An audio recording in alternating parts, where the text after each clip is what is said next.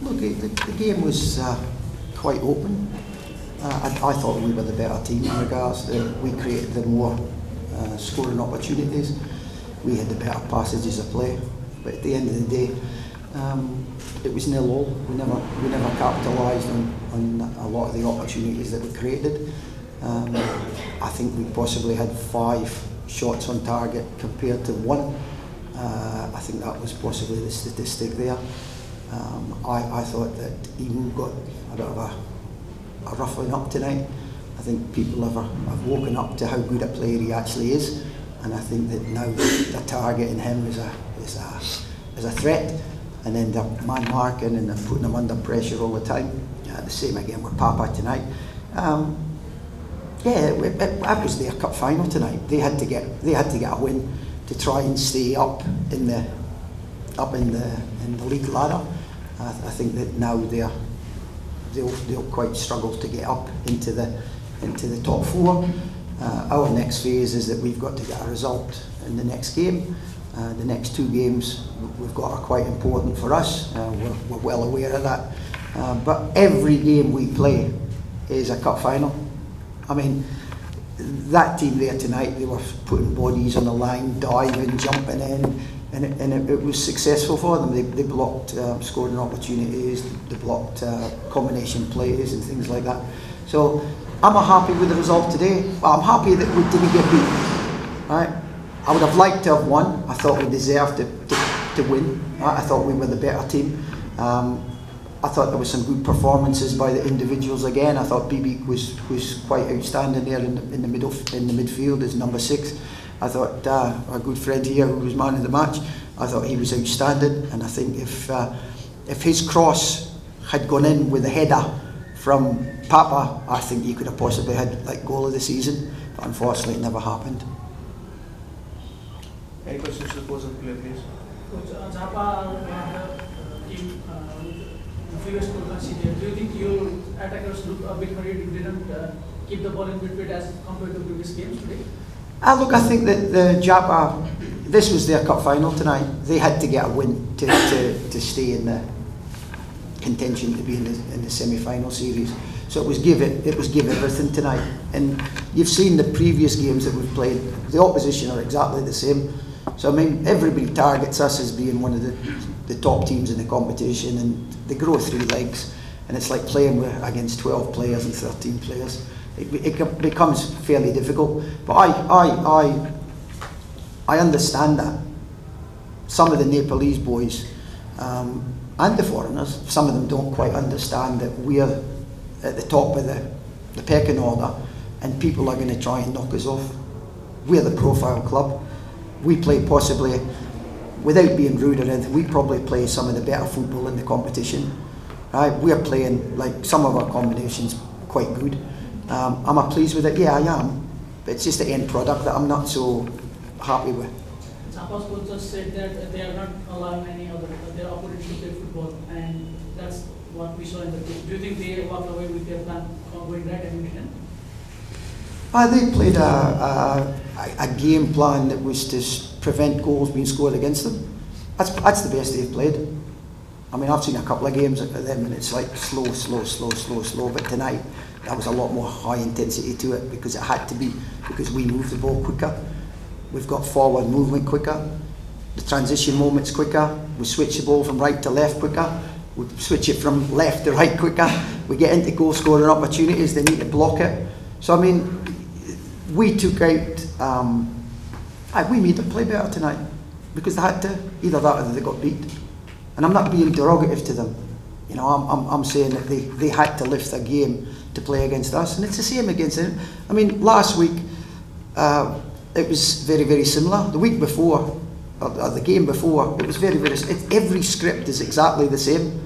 We are the profile team, we are seen to be in the profile team, and people just want to beat us because we are so-called the profile team.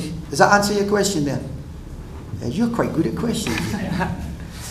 Coach, in the last game, your wingers did quite good. They were good to put crosses into the box, get Papa into the game as well. But tonight, Jhapa had a clear game plan, disrupt the wingers, not let them cross, mark them, foul them. Was it something that you could have changed during the game as the game progressed, or was it something you tried and could have?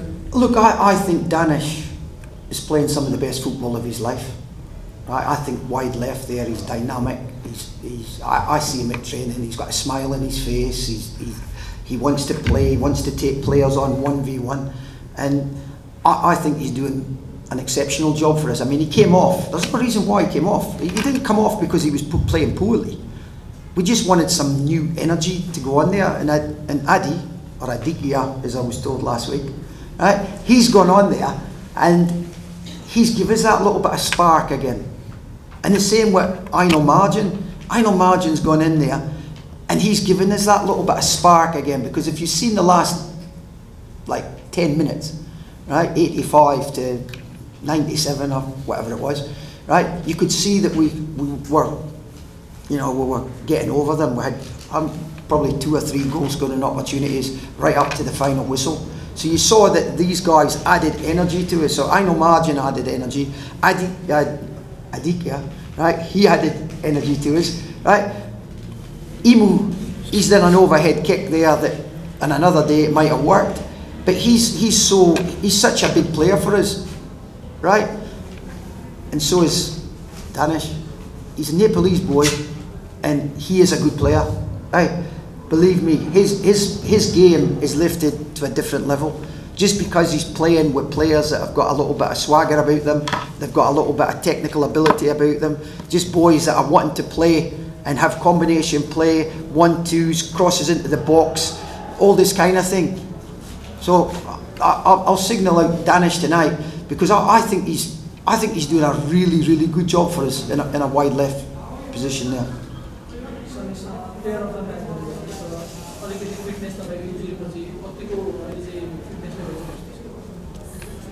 हजुर अहिले त्यो थाइको प्रब्लमले गर्दाखेरि हल्का गाह्रो चाहिँ भइरहेको छ, तर आइएम रिकभरिङ अनि फिटनेस छ, तर त्यो फुल्ली रिकभर नहुँदा चाहिँ अलिक गाह्रो भइरहेको छ, त्यति मात्र।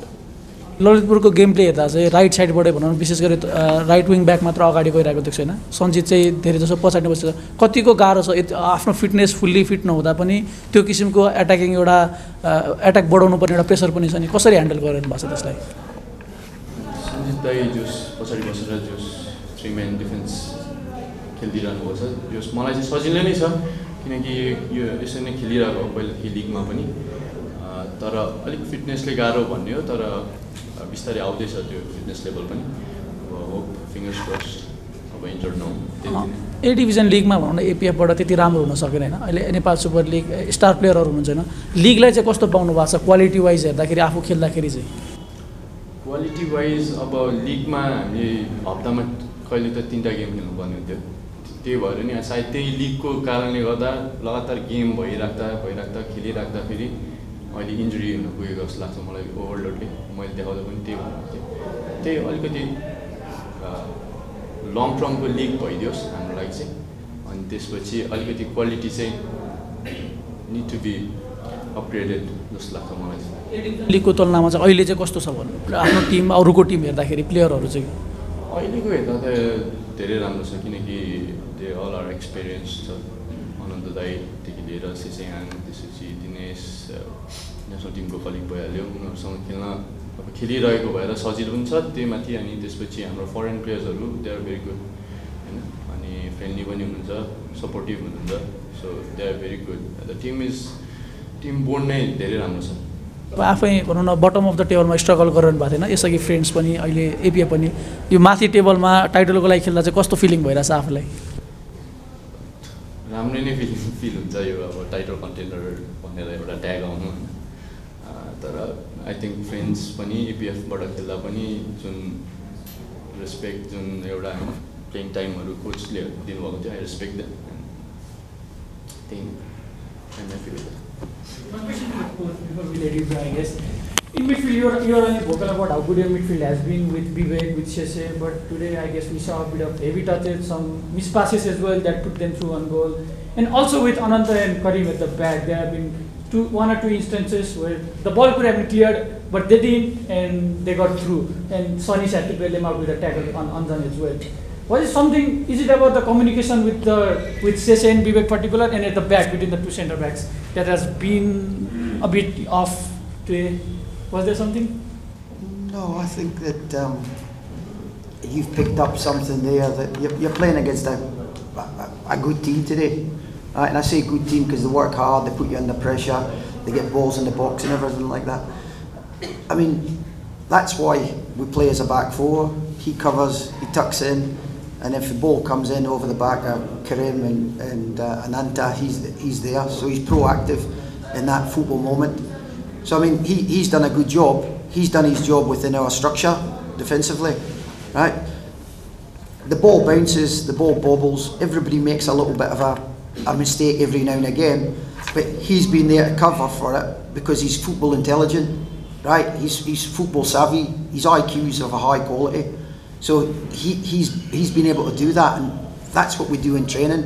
So every football moment we are trying to replicate what's going to happen in game day. And we've spoke about this. We've showed it on videos. The video analyst guy he pulls it up and we look at it.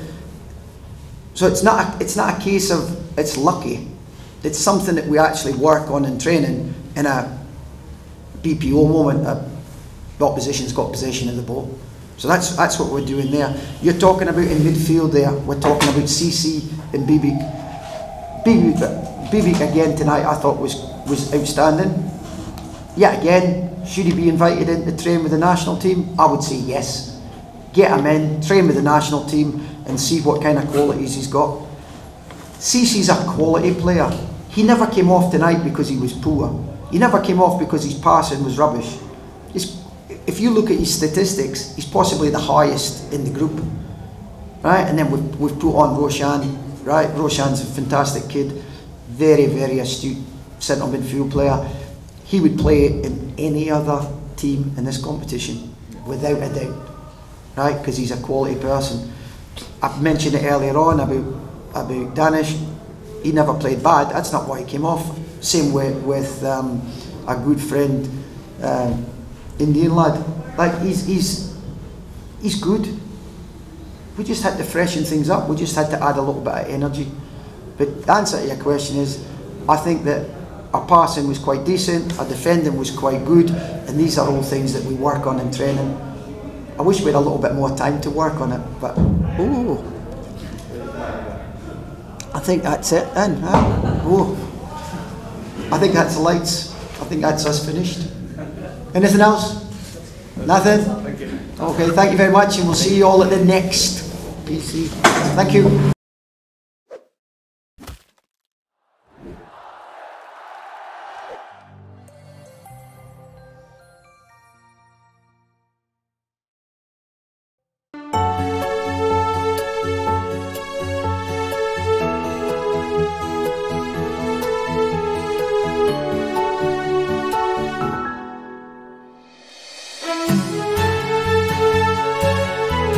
आज तपाईहरुको सपना साच्चै पूरा भयो हो छोरी अब हाम्रो सपना पूरा भयो उच्च सोचको निर्माण सगरमाथा सिमेन्ट जुनी जुनीलाई